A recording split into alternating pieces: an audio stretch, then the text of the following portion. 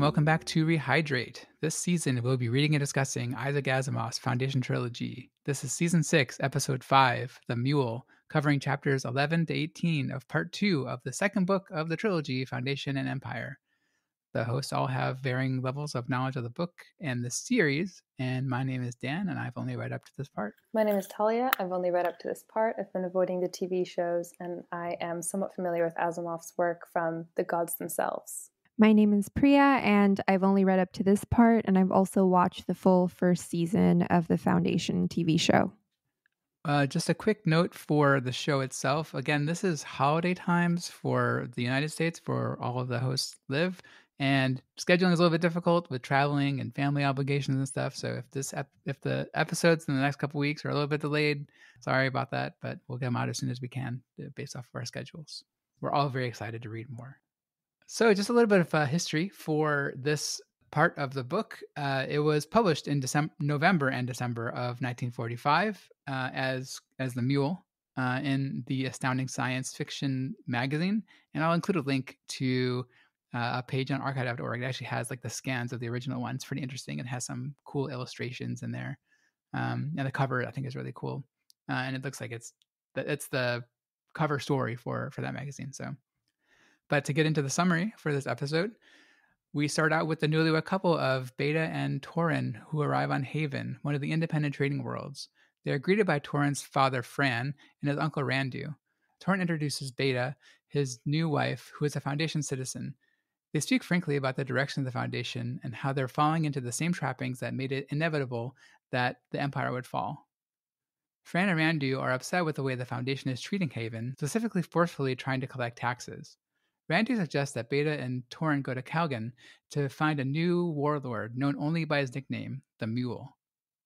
On Terminus, Captain Han Pritchard of Intelligence is scolded by Mayor Inber, the third in the line of all-powerful mayors. Pritchard has decided that he doesn't need to follow orders and instead thinks it's more important to investigate the Mule, as he sees him as the bigger threat to the state. The mayor gives him a direct order to go to Haven and collect the taxes, which Pritchard promptly ignores and makes his way to Calgon. On Calgon, Bayta and Torin run across a clown performing on the street. Once the guards start to hassle him, Torin takes quick action to steal a gun away from the guards and protects the clown, saying that he will only give him up to the Mule himself. Captain Pritchard finds the three of them back on the ship. Pritchard knows the clown, also known as Magnifico Giganticus, as one of the few people who have seen the Mule in person. Magnifico describes the Mule as an ultra-powerful mutant who can lift him with just one finger and can kill a person just by looking in their eyes. They decide to leave Calgon with Magnifico while they can to get even more information, but this was just a pretense for war that the Mule had wanted to set up, broadcasting that the Foundation had forcibly kidnapped a member of his court. On Terminus, Iblingness, a psychologist, has determined through his research on Seldon's psychohistory that another Seldon crisis is due in just 4 months. The mayor insists that there are no concerning reports that would indicate a looming crisis, just as he finds out that the fighting has broken out around the Foundation. The leaders of 27 independent trading worlds meet and discuss the situation that has arisen with the Mule. They are now worried about the speed of his advance and decide to join forces with the Foundation to stop him. 9 weeks later, they all gather at the time that Miss predicted at the Time Vault for Seldon's next appearance. Right on schedule, he appears, but his predictions seem uncharacteristically off. Right then, all the power to the Time Vault goes out, and the news comes out that the Mule has arrived on Terminus, and his ships are equipped with nuclear field depressors, causing power and communication to be cut. Mayor Inber feels that he's left with just one option: surrender. And for this week's cast of characters, we have Bayta, a Foundation citizen who can trace her ancestry back to Mallow; Torin, husband of Bayta, from Haven; Fran is Torin's father; Randu, Torin's uncle; Mayor Inber, the mayor of the Foundation, the third in succession; Captain Han Pritchard, an intelligence officer who takes it upon himself to find out information about the Mule against orders; the clown, or Magnifico Giganticus, the former court jester for the Mule; and Iblingness, a psychologist. All right, well, let's just start with general impressions. Talia, what did you think of this section? I think that we have actually been climbing up and creating more tension. After the general, I felt that there was more excitement, and that has carried on into reading the Mule. I did prefer the scenes with the newlyweds, who I think had more dialogue and more chemistry to the ones with just the generals and just the military aspect. But I think it built, and yeah, my overall impressions were pretty positive, and I can say more about that later. How about you, Dan? I loved it. From the beginning until the end. Like, I was very enthralled with the whole story, the way it was written. I think the characters are some of the best characterizations he's done in the entire series so far. Maybe only Belrios was maybe more fleshed out, but I think like the newlyweds, the relationship with his father and his uncle. Edling Miss was one of my favorite characters. The way he kind of treated the mayor, and like Edling Miss is like described himself as like a scientist and like kind of like a he kind of held himself in higher esteem because he's a scientist, right? And so like as a self-proclaimed computer nerd, like I have like the same kind of like fantasies, like telling off like the people in power and like saying like I'm the person who knows all this stuff, like you don't know anything, and just treating those people like with the contempt that he does, like yeah. It really spoke to me. That's sort of like fantasy. There you have it. Yeah, but yeah, I would like I love this whole section. And how about you, Freya?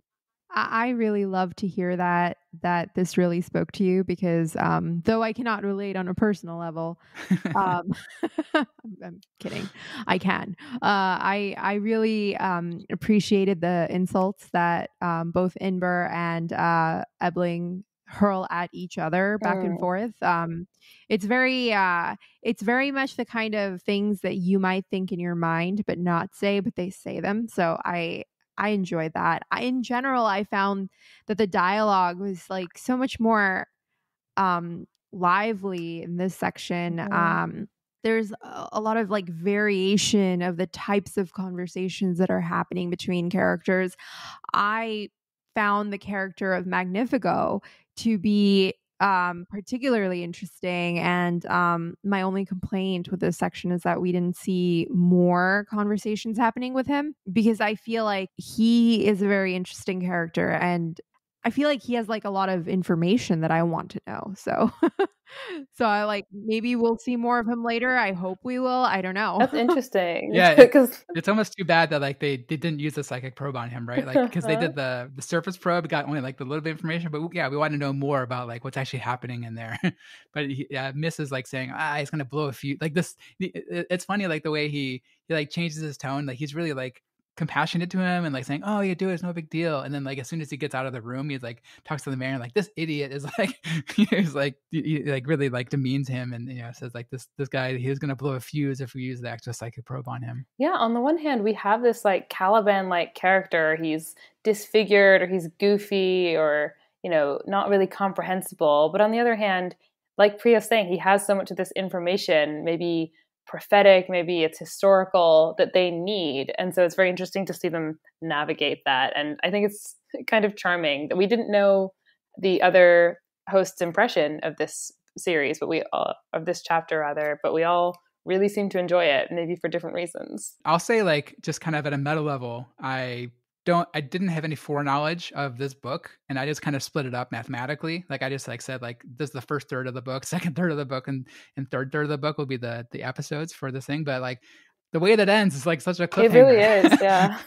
Yeah. Yeah, I was really amazed at like where you just decided to break it off, and I was like, "Oh wow!" Like it seems premeditated, but I know. I'm surprised that it isn't. It's all part of Seldon's plan. Yes, exactly. We have our own Harry Seldon. But yeah, that was so interesting. I mean, we've already spoiled to the end of this section, so we can talk about the end before we go through it more chronologically. But just ending with the uneasiness that you can imagine in that room, and like the murmurs that turn to shouts that turn to outright violence, and all of that is triggered by someone from 300 years ago being wrong, is just really thrilling. Yeah.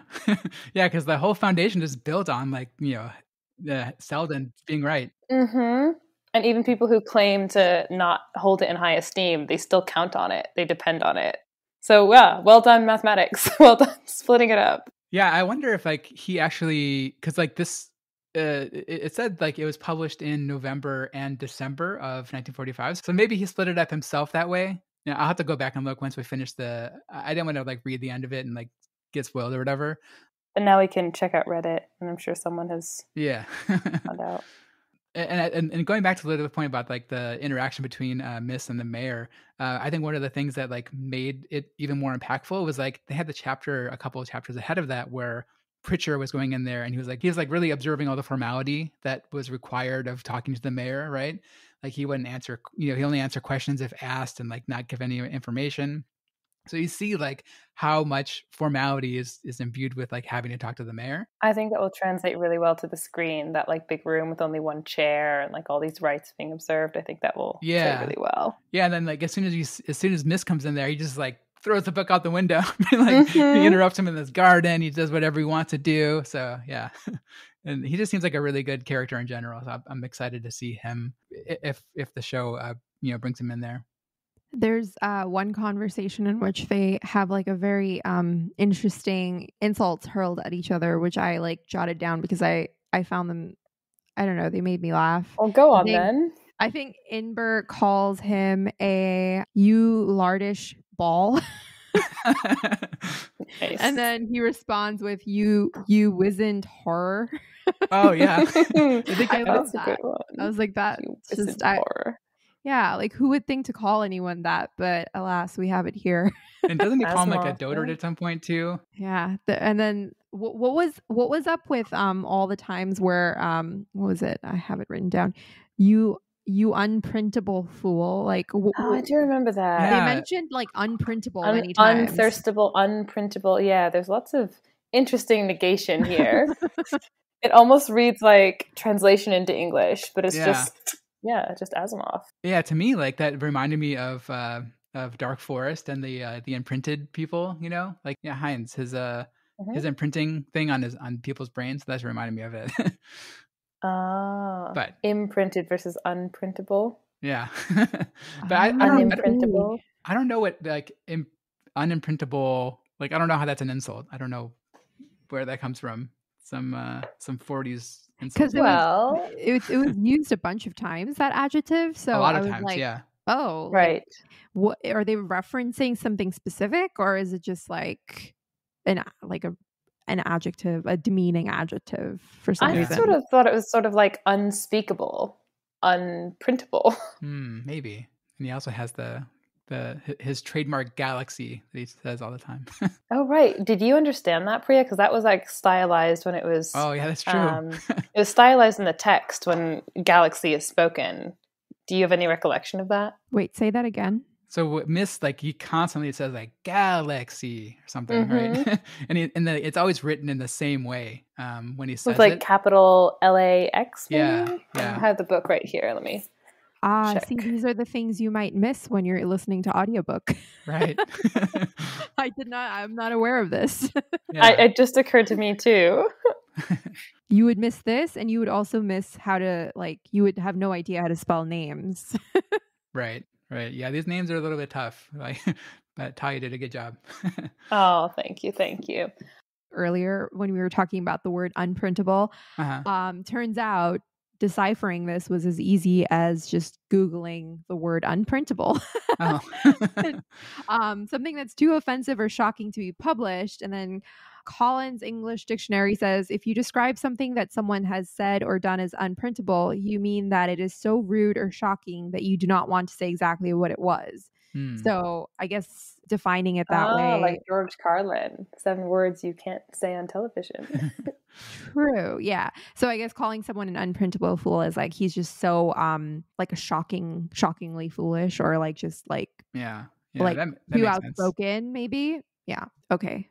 That would have bugged me. So I'm glad I got that out of the way. Carry on. Shall we talk about some of these unpronounceable names, these characters like Bayta? Yeah, I say let's start there. So Priya, you had specifically, I mean, I think all of us had the same kind of feeling, but like you had been the most vocal about the lack of female representation. So now it seems like we have a real female character, and she's not just like some damsel in distress, right? It's like she has like real agency, and it's like she has like a real backstory, and she's, I don't know, the main character, but like definitely up there, like the one of the main characters. So I mean, like how did that strike you, like having right off the bat like a pretty strong female character in my eyes? And do you agree that she's a strong female character? I don't know about strong, but I feel like she is a good female character. Like she is fleshed out. She is she's smart. She is and I guess in that sense that is her strength, right? That almost like Asimov finds her worthy of writing. But like it's very interesting to me when like other characters refer to her as girl, like when they were talking to her and they're like, "Oh, girl." Like, and that makes me think, for once, I'm reading that as if Asimov had written it to be intentionally cringy, like he wants us to see these characters as like demeaning her versus Mm. he demeaning her, you know?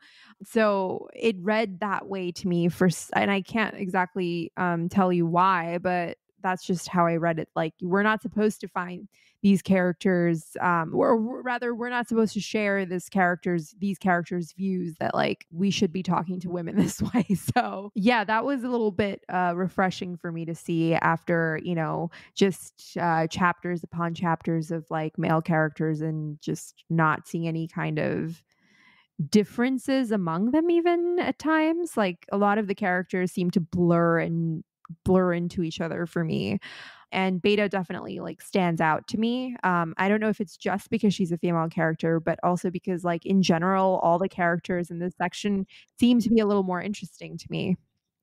Yeah, and I think like the rapport between her and her husband, right? I think that was also really good, and like they weren't just like kind of more stereotypical like newlyweds, like they're kind of like ribbing each other, right? Like in the beginning, they're going to Mhm. Haven, and she's like, "Oh, am I supposed to say that I love it here, no matter what you want me to where I want me to go?"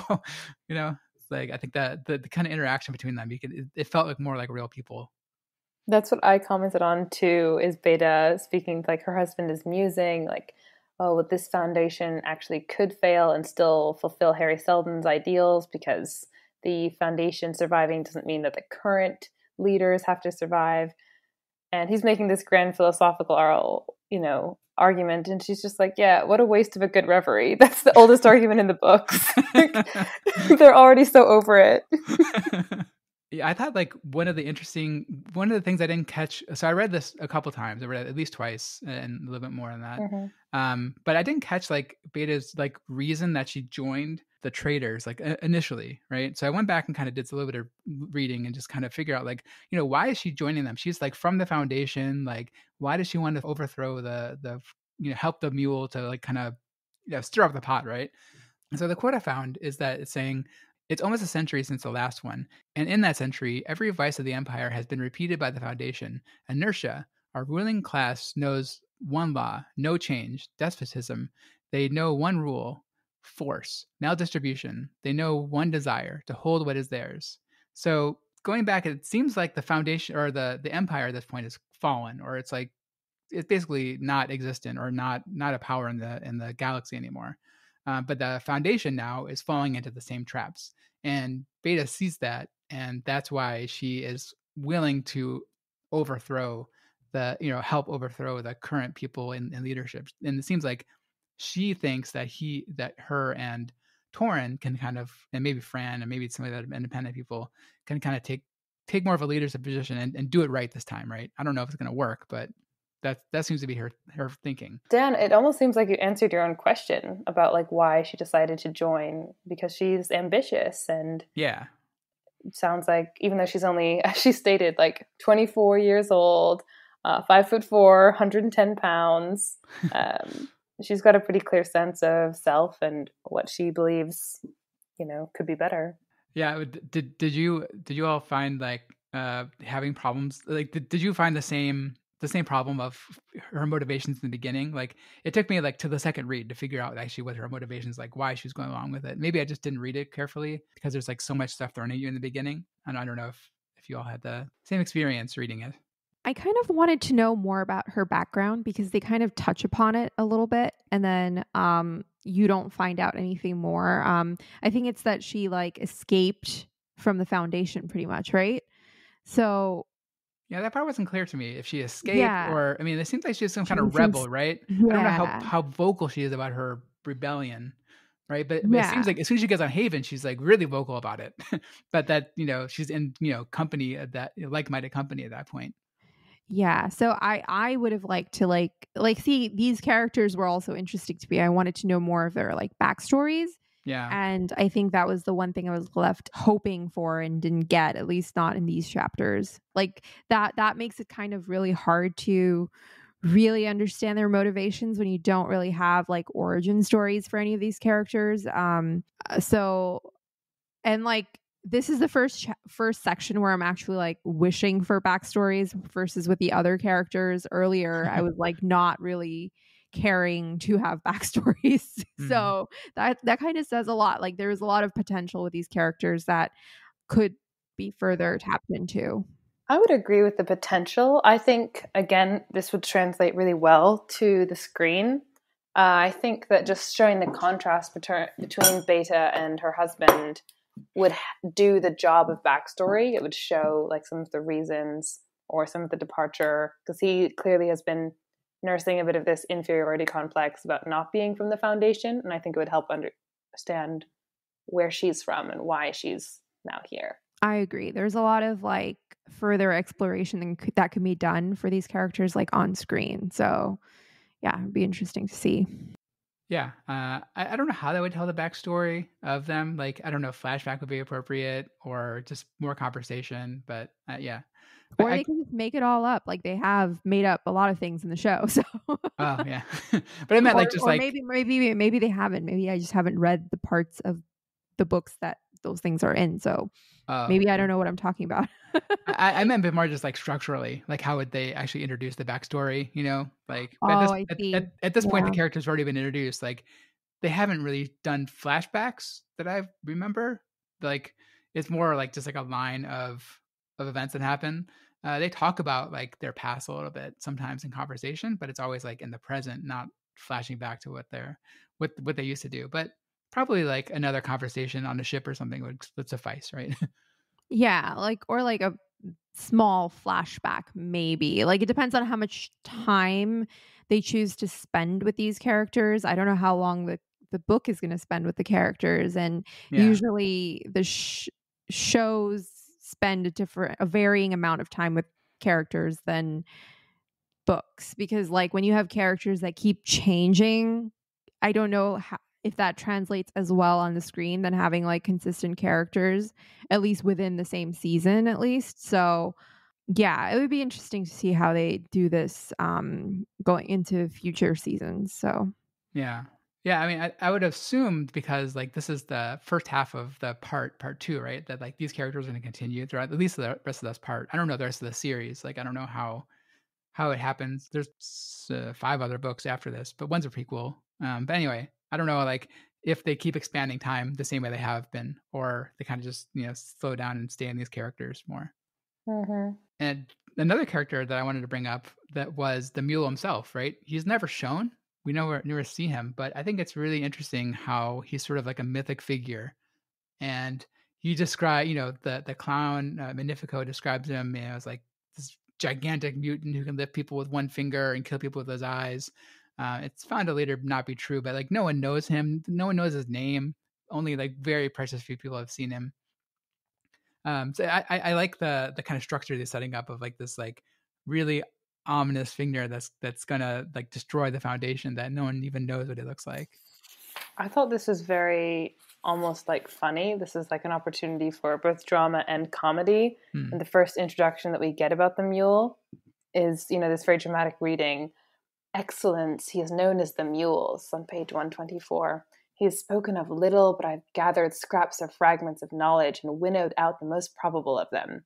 He is apparently a man of neither birth nor standing, his father unknown, his mother dead in childbirth, his upbringing that of a vagabond, his education that of the tramp worlds and the backwash alleys of space. He has no name other than that of the Mule, a name reportedly applied by himself to himself, to signify by popular explanation his immense physical strength and stubbornness of purpose. And then in response to this speech, it's like, all right, so what's his military strength, Captain? Like, never mind what he looks like. Like, how much of a threat is he? Right.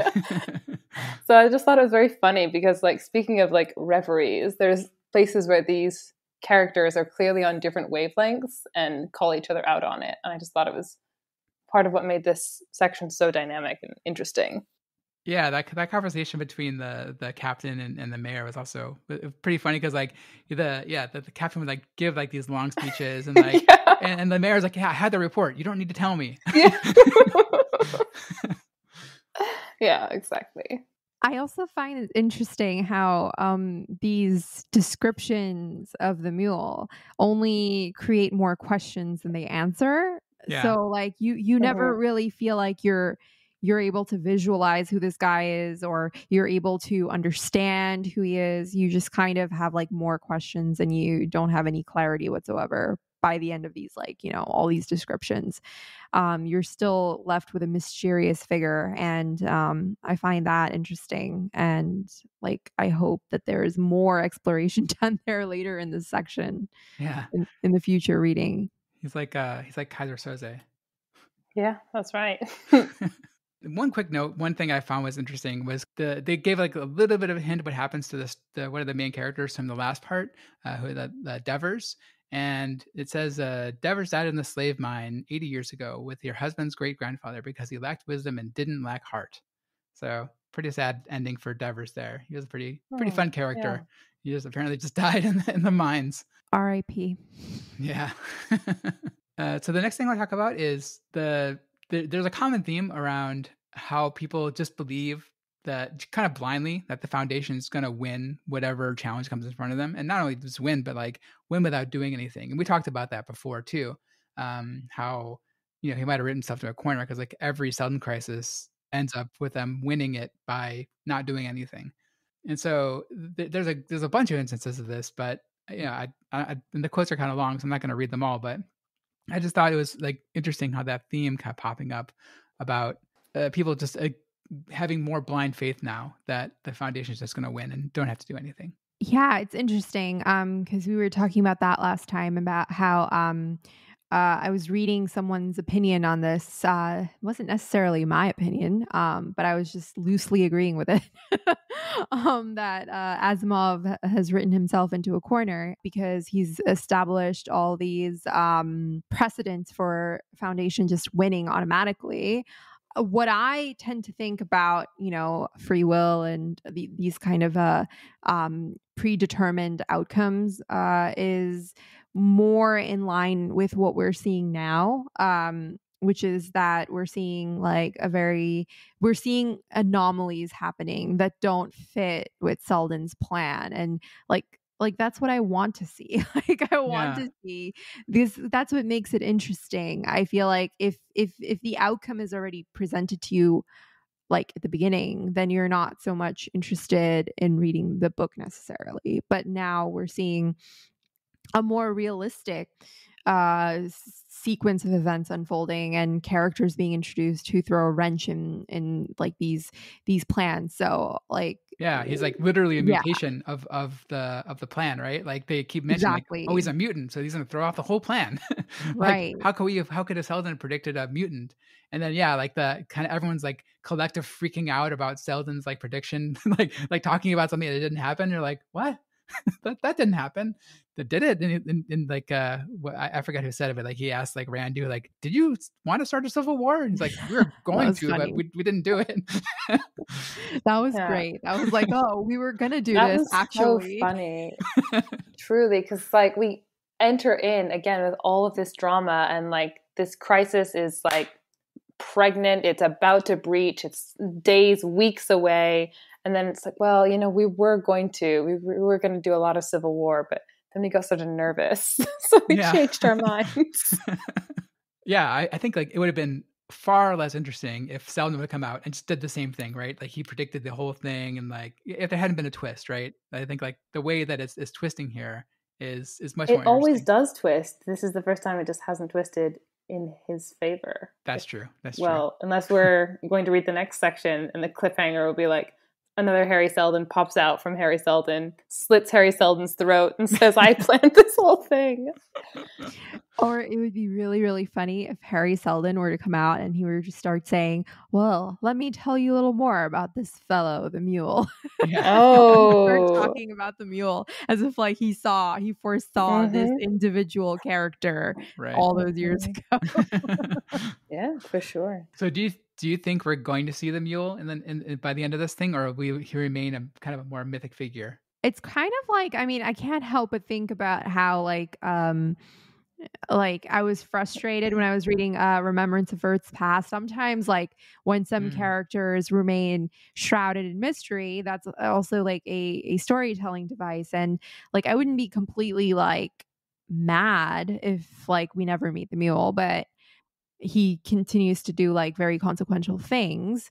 But for my curiosity's sake, I want to know more about him, and like because a lot of interesting ideas around him were introduced, like the mutant aspect. And to be honest, I'm surprised that this is the first we're hearing of mutants, because I would think that with humanity dispersed across so many different planets, so distant from each other, like out in space, you would probably have humans being subjected to a variety of different conditions involving radiation, DNA changes that result from that. And I'm like just surprised that there aren't more mutants that are known of. That's like a whole like subplot that you can like Yeah. have off of that, right? Like, I don't know. Yeah, I think you mentioned that in a previous show also about like how by this time like we would have different versions of humanity. Like not everyone would be the same kind of human, right? Like you'd have these mutations and people living on distant worlds. And so yeah, it is kind of surprising that we haven't heard about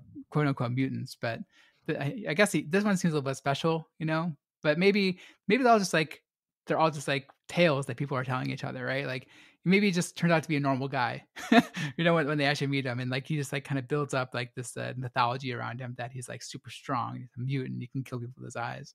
I'm assuming if we do see him, he's just going to be like kind of a normal guy who's really good at military strategy for whatever reason. Is this a question you're asking? No, I'm just my theory. Oh, oh. Yeah. Sorry, I totally misheard what you were saying. I thought you asked us like who's really good at military strategy for some Oh reason. yeah. I was like, Oh yeah. not me. Belrios. Another interesting mystery behind him is that there's continual talk about where he gets his ships, who's supplying the ships to him. Right, yes. Yeah, and like the Empire's more or less gone, right? The trader said they're not doing it. So who else can be supplying in these ships? And with advanced technology, my only guess here is it has something to do with the Second Foundation. They keep talking about Second Foundation, so it has to be in here somewhere. And maybe the mule is from the Second Foundation. He's overthrowing like the first our foundation. Oh, that's interesting. Because clearly he has some kind of like technology, advanced technology that you wouldn't expect him to have. So Yeah, that's a good theory, I think. Yeah, this is interesting as compared to the other science fiction that these hosts have read together, which is like in the Dark Forest, there's no real possibility for cooperation between different races or between these disparate groups because of the Dark Forest state of the universe. But here, where the whole world is so commercialized and economics has so much power, it almost like opens up the possibilities so much wider. Like it could be a second foundation, it could be someone in the black market, like it could be this DIY ship that he's doing. Like we're not really sure about that. So that's a good point to bring up, Dan. I'm glad we mentioned that. And also what's very mysterious is wasn't there a conversation where they were talking about how the Foundation's ships just kind of surrendered to the mule ship despite being unharmed, which is very interesting. And it was also kind of mirrored by how quickly Inber decides that we should surrender. Like the moment the mule like sort of comes in, he's like, oh, he faints and he wakes up and he's like, surrender. Yeah. I was like, that's it. That's all. So it kind of mirrors what the ships are reported as having done. That's true. It's like sort of he's somehow coercing them into doing what he wants somehow. Like maybe with the field generator also doesn't just turn off power, but also like messes with your brain. Because they also talk about, there's also that big section about the Visi sonar where it actually like the clown plays it, and it actually like puts stuff into your brain, right? It like it you play it, and then it like puts waves, directly, and the people are saying they close their eyes and they can see it better, and they turn off the lights, they can see it better. So maybe that's like foreshadowing like people's brains being controlled, and they talk about the probes too. So there's a lot of like stuff talking about that. So maybe that's all connected somehow. Oh, doesn't that totally remind you of like the Sophons like imprinting like the Oh numbers yeah, on their retinas or whatever? Like yeah. immediately when This you describe it that way, I think of that. this reminded me of something from Dune. So have the hosts caught up and read Dune yet? No, not yet. Sorry. When you Well, do, think about this samuta. The samuta is not really talked about much, but it's like a narcotic drug triggered by, it's like part drug, part music. And you can form an addiction to it. And it's, used, but it's used alongside the spice as well. Like it can be used chronically and forever. So that's what Mm. I was thinking about as you guys were thinking about the Savons and we were listening to the Visi sonar and Dan was thinking about Futurama. Yeah. So I put that in the notes. Like my whole time I was thinking about it is like there's a thing that Fry plays called the holophoner, which is basically just like you play it and like it has like a hologram of like some scene. And that was exactly what's in my mind the whole time he was playing that thing. And then I went back and like So it as I was works. It was in your mind. yeah. It works. And then as I was going looking up information about it, like they said like, oh yeah, the business owner is just like someone else said that too. So it's not an original thought, but like I'm pretty sure that the holophoner and Futurama was inspired by the business owner here. But it's Would still not be an interesting surprised. thing anyway, and like how Magnifico is a virtuoso on this thing, and like like saying, oh, you could play at Mallow Hall about into the whole city now, and you can entertain everybody, and Magnifico is really intrigued by that. I guess he's a Mhm. clown at heart. He wants to entertain. it's so interesting also in light of what Talia just said about like that drug like quality of it, because I felt like when that scene is described where Beta sees the images, the way that it's written almost has like this kind of hallucinogenic quality to it. Yeah. Oh, I thought Um, they were in danger. Absolutely during that scene. Oh, yeah. really? I didn't get danger, but I definitely thought of Well, hallucination. it did feel kind of like they were having like sort of not like an experience that was not like tethered to like reality. So Yeah. Yeah, for in sure. danger in the sense that like something, Yeah, like vulnerable, not tethered to yeah, reality, and then closing their eyes. Like Yeah. Yeah. yeah. maybe I'm just paranoid, but Yeah, I mean, you can think about ways people can misuse that, right? And maybe that's what the mule is I doing. was He's using the same pleasantly technology. uneasy Yeah. throughout that. Yes. Again, this is just like a more suspenseful, more lively, more dynamic Asimov reading than maybe the entire first book of the Foundation. Yeah, I mean, I still love the first book. Like, I love all the stuff that it brought up, and like all the interesting space politics that it brought up. But Mm-hmm. this book so far has been a much more enjoyable read. Like, like the better characters, the more through lines of each story, and like Better this. dialogue, yeah. Yeah, better dialogue. The plots are interesting. They build on all the stuff that, like, the world really feels like by reading that first book, we really know about the world and like its constructs, And so this feels like a natural progression, right? It doesn't feel, it feels earned, right? So good job, Asimov. You Finally, did good. yeah, we're gonna go on record here saying Asimov is a good author. I'm gonna go on record here. First time that's referenced said probably. Wow, only took us 6 seasons to come up with the opinion. Cool. Yeah. I had a few other thoughts while I was reading this part, and particularly the idea of being able to predict a future with absolute certainty. So as I was reading how they are kind of towards the end, how everyone is kind of mystified and by Seldon's prediction being uncharacteristically off, and like everyone's like hurled into a state of chaos.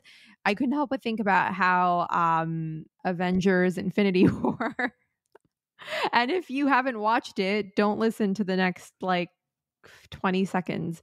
I haven't, so I'm going to go off, but I'll be back in 20 seconds. I haven't either, but I'm not going to watch it. I don't like Marvel movies. Wait, do you really not want me to spoil this? That's true. I don't really like Marvel. Yeah, go for it. Okay, it's out of context. It doesn't even really read as a spoiler. But so Doctor Strange is asked how many futures he has looked into and how many futures the Avengers win in. And he says that he looked into 14,605 futures, and he said, and then the question is asked, in which of them do we win? And he says one. And so it kind of got me thinking of that, because it's like you can have like such a high probability of like one side winning or not winning, or in the context of this, like a certain outcome happening or not happening. And despite that, you can have a tiny probability that something different will happen. And I think that I always think about that when I think of the Seldon crisis predictions, and the outcome that he predicts is that, like, even if like he predicts it with like a 96 or 94% probability, there's still at like 4%, or like 6% chance that it won't happen. And then there are anomalies like the mule that can throw it off, which also reminded me of like the idea of the butterfly effect, which is like small perturbations having large effects on weather patterns. And then the analogy often being used on a larger scale for small, seemingly insignificant changes that can have larger consequences. And then the mule seems to be that variable that Seldon couldn't have accounted for, because often we hear talk about how psychohistory can predict how large groups of people will behave, but not like individuals. So that always like sticks out to me as I'm reading these things. And that's why like it kind of rubbed me the wrong way the last time when I was like, the foundation will always win. And I'm like, but like, that's not the interesting story. The interesting story is like a little small change or a little variable in the form of like a kind of loose cannon of a person setting everything off its track. Yeah. Yeah, and then everything past it like gets screwed up because of that, right? So like Seldon's talking about, oh, there's gonna be a civil war between the traders, and like, well, no, there's like the mutation that happened between that, and that happens to be the mule. So yeah, I think it's also a very interesting point to me. It makes the story a lot more interesting, and the kind of the unknown possibilities after that makes the story even more fun to read, right? Because now it's like, well, we don't know that the foundation is actually going to win, or we don't know this foundation is going to win.